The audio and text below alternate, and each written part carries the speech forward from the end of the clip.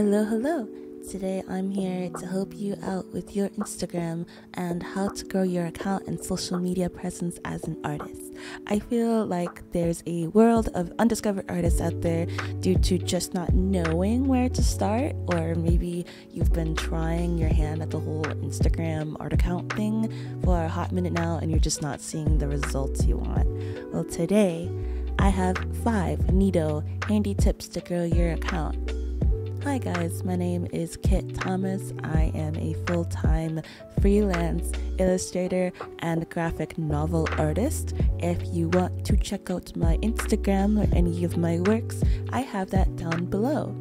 And without any further ado, let's get into these tips. So number 1, find your niche. How do you do that? Does your art have any sort of theme? Is it the medium? Do you do watercolor portraits? Are you into digital art, comics, fan art, or gaming? If you're unsure of your niche, don't let it eat you alive. I see people get stumped on the whole niche thing way too often.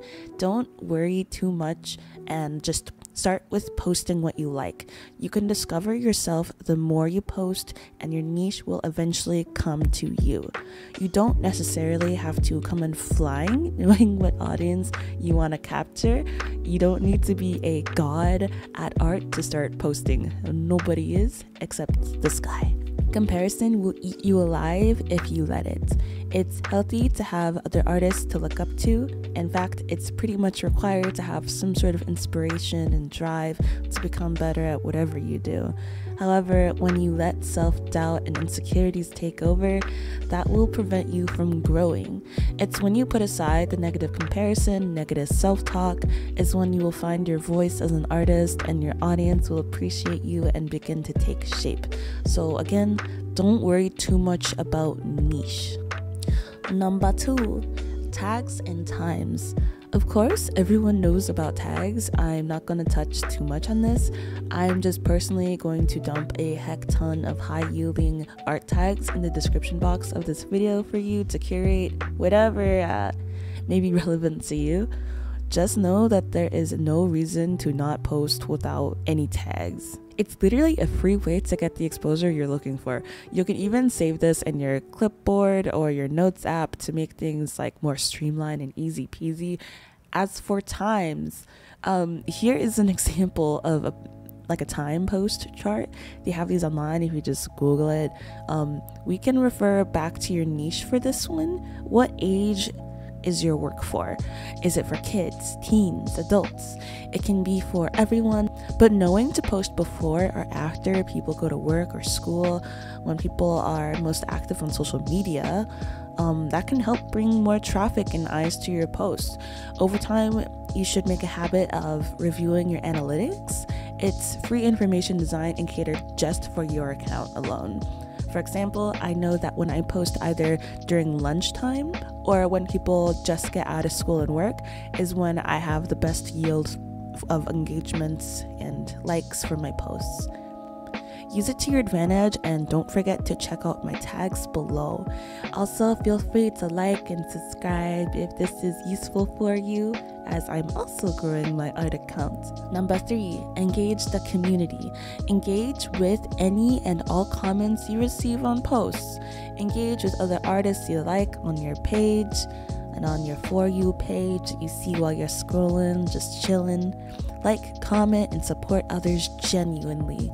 Folks really do appreciate and remember this. It's a way to build community and friendship on the platform, which transcends all. Uplift and encourage your audience to keep coming back to support you. Like, don't just leave people hanging and don't say anything back to them.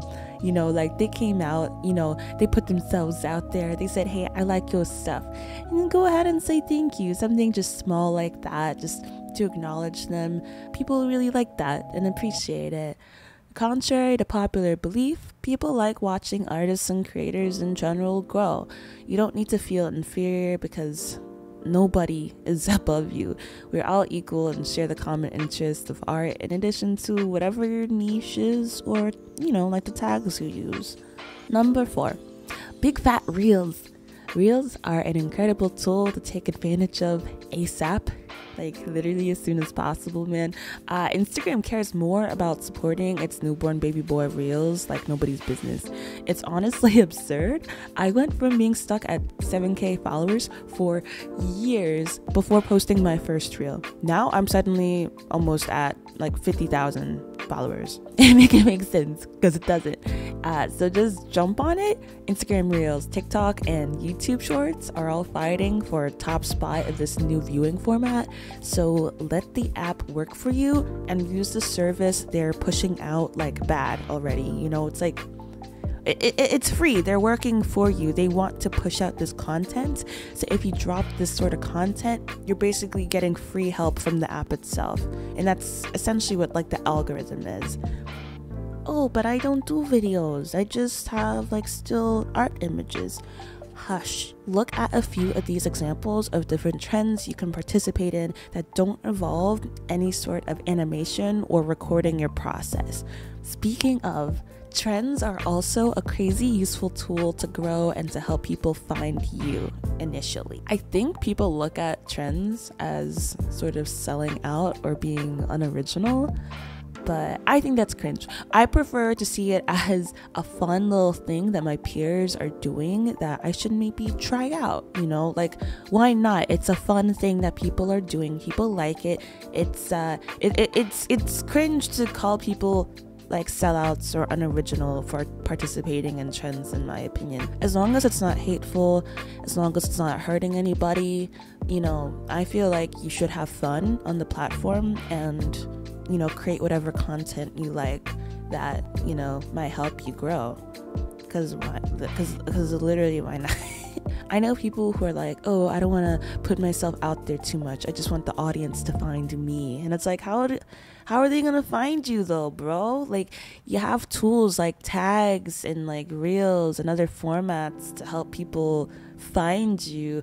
I don't think you should just leave it up to fate like that. It's going to take you forever to grow that way. I don't think there's any shame in just like taking advantage of, you know, this being the internet and helping people, you know, just helping nudge people your way a bit. I think that's perfectly fine and also authentic. The yield don't lie. Look at those results. Never in my life did I expect these results when hopping on these trends. And now I have a whole bunch of new buddies to share my work with because of it. Okay, last tip, number 5. Joy and consistency. I throw joy together with being consistent because I think it's often forgotten. This very last step, everyone says it, but it's actually pretty easy to find yourself in a bad place mentally or physically because of it. If you overwork yourself, where is the fun? Where is the joy?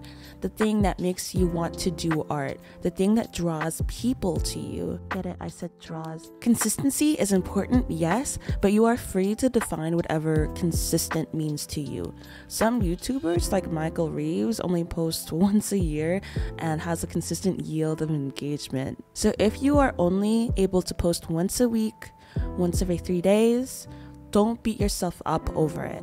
Yes, the algorithm would love a tasty meal, tasty little snack as often as possible, but I can't in good faith tell you to post every day because not everyone can do that. Not even I do that. Be happy doing what you do and you'll attract a like-minded audience and following that you're thankful for having every day to share your passion with. Alrighty guys, that was my advice, my tips, my 1 through 5 of how to grow your art account on Instagram.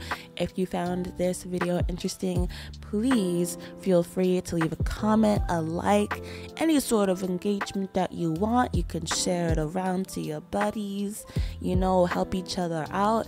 You can help me out because I'm also growing my art account myself, my art YouTube.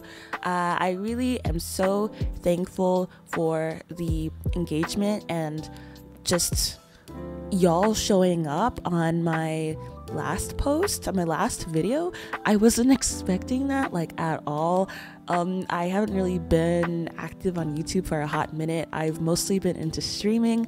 I've actually even been considering switching streaming from twitch.tv to youtube.com. That way everything is in one neat little chunky place. Also, I've personally just been upset with twitch.tv. The management, if you know, you know. I think YouTube is just a better place, and I'd love for y'all to either see like gaming or just art progress, like if I'm drawing and sharing my screen. If y'all ever want to drop in, say hello, I would love to switch over to YouTube. I'm not entirely sure if I will, but I would love to do that. If you stuck around for this long, again, thank you so much, and I'll actually see you in the next one next week. I'm gonna try being consistent. Alright, bye guys. Bye bye.